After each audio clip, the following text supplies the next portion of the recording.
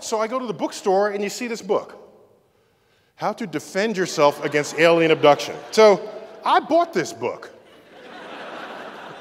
I read this book. I heeded its advice. That's why I'm here now, all right? So just so you know. To write a book where if you do everything it says, aliens will not abduct you, you know? Somebody wrote this, a publisher bought the manuscript, and it got marketed. And you know, what century is this? Don't get me started about 2012. It goes on and on and on. I get people, planet Nibiru, the Mayans, there's a black hole in the center of the galaxy, Earth's axis is gonna tip, sun's active.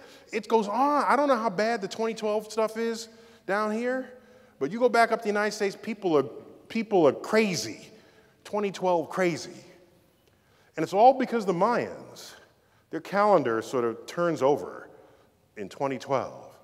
And so people are figuring that the Mayans really know astrophysics.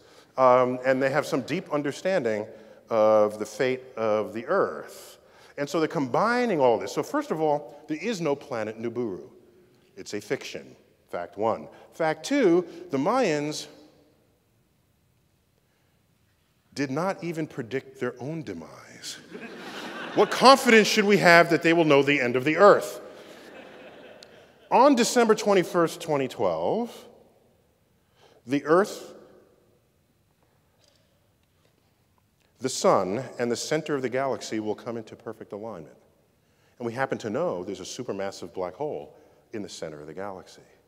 The people say, oh, the extra gravity is going to tip us on our axis, and that'll be the end of life as we know it. When you're scientifically literate, whether or not you even know if that's true, the first thing you should ask yourself is, how often does that align? Like, just how often? That should be your first thought, not run. It should be, how often, okay? That alignment happens every year, December 21st. The websites don't tell you that. They're not wired for critical thinking. Solar activity, you read their sites. Oh, the solar maximum in 2012. First, it's scheduled for May 2013, not 2012. Second, it is the weakest solar maximum that we're going to have that we've had for 400 years. If you're going to worry about something, worry about the sun has been quiet lately. Not that the sun has been loud and active. Well, you say, well, how about that flare I read about? How about, well, that's because NASA has more spacecraft monitoring the sun today than ever before. So we just have better data. We have more vibrant images of when the sun burps up plasma and hurls it towards Earth. But just because you monitor it doesn't mean it's happening more often. People, again, that's a subtle point that you learn in your science class that often gets lost. It seemed to calm down this year, but every August, there's what I call the Mars virus. The Mars virus. Your email box gets a note from a friend of yours who says, check this out. I just read that Mars is going to be huge in the nighttime sky in the month of August. Well, back in 2003, Mars was, in fact, closer to Earth than it had been in 60,000 years. Yes, that red headline was true. But, okay, I'm with you here, but you got to ask the next natural question. How much closer is it than it has been in 60,000 years? And I ask you this question. First of all, which direction is west from here? Anybody know? I see arms pointing in different directions. This does not bode well. You guys look pretty confident here. You're pointing your arm this way. Okay, this is west? Oh, let's pretend this is west, okay? So here's what's going on there. You ready?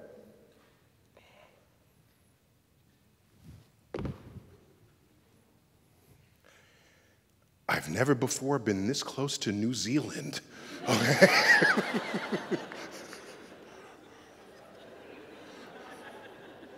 Yes, Mars was closer than in 60,000, but not by much, all right?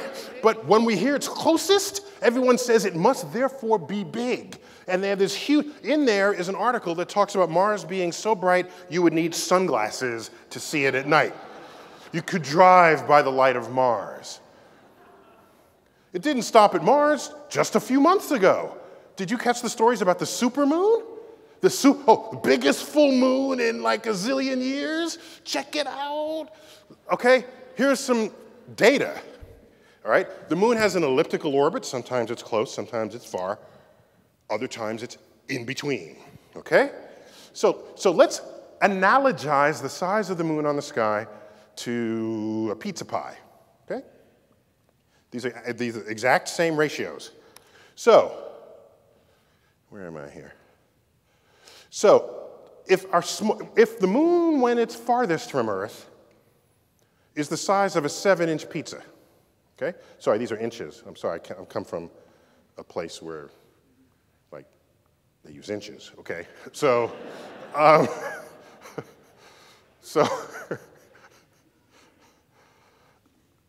it doesn't matter what an inch is. There's 7 of them, okay, for this example, okay? I could have called them meters. This example will still hold. It's 7 of them. How big would an average moon be? 7.5 inches. How big would the largest moon of the month be? 8 inches. How big was the supermoon?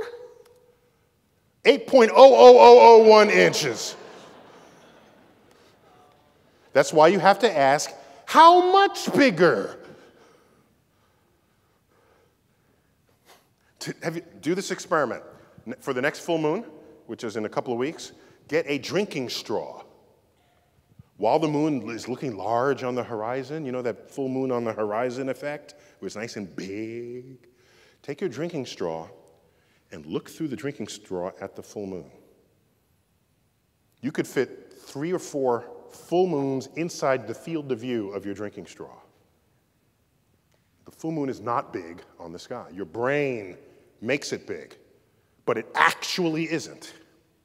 Check it out next time. Here's an example of it, through a drinking straw. Now, this supermoon made it to the press. Even space.com, supermoon rises biggest full moon in 18 years. They don't give the pizza analogy. Had they done so, the rest of this would have been irrelevant. It would have been just a waste of everybody's time. Even the NASA photographer was duped. He went to the Lincoln Memorial, watched the full moon rise, pulled out a 400-millimeter lens, and got this picture. And they said, wow, look how big that super moon is. So all you need is a little Photoshop. And I say, well, that's the super moon. What would an average full moon look like? That, okay? Supermoon. Oops, we'll get there. Supermoon, average moon. There you go. Super, average. This is what they're making a big thing about. There you go, okay? So once again, there's an innumeracy. People don't know how to interpret numerical information and turn it into knowledge.